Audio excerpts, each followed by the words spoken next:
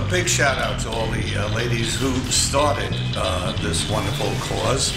Comedy Gives Back. 3 extraordinary women through Comedy Gives Back have put together this event. It's a great cause, and it's been put on by some great people, specifically Zoe, Jody, and Amber. And I did that in inverse alphabetical order. And I'm going to go out of frame this way. Watch. Watch what I did. Zoe I've known since she was a child and I was a child. Zoe's great. Is she still here? Amber, of course, is a big hugger.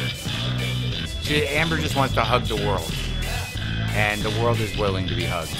I love you, Jody, and I love you, Zoe. You know that, even though your eyes are about to just go.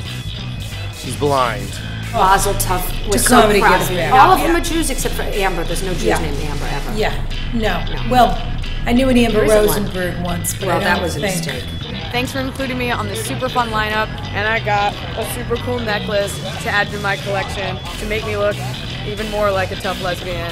Thank you so much for all your hard work in putting this together, bringing us all together for this. We really appreciate it, and let's keep giving back next year. Let me ask you a question. Why do they need shout-outs? Why are they here collecting shout-outs? Like, why are we doing shout-outs? I don't do shout-outs, okay?